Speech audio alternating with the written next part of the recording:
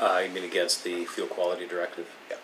Well, our concerns with the current implementation measures and the language that we've seen would single out the Canadian oil sands, and we think that it's really not a science or fact-based approach, and really what we're asking for.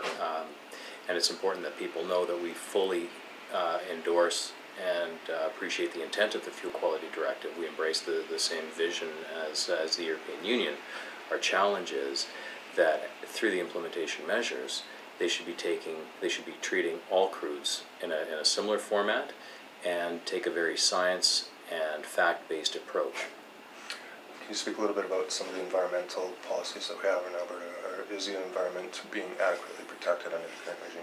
Absolutely. You look at Alberta, we are probably one of the highest, if not the highest, regulated jurisdictions in the world, and in fact we believe that people should look to Alberta as best practice in environmental stewardship and biodiversity, and help other jurisdictions with fossil fuels develop as good and transparent of regulatory framework as we have in Alberta. The transparency issue is one that's being brought up by Canadian industry officials. Is there a sense that maybe perhaps by being transparent that somehow we've been penalized for? Absolutely.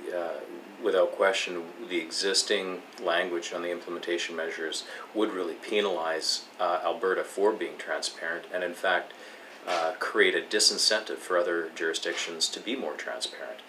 After all, if you are being considered a certain way today, without that transparency, what's the impetus for you to change and become more transparent, particularly if they take a look at Alberta and how they're proposing treating the Alberta system and the Alberta energy sector, given its transparency and regulation?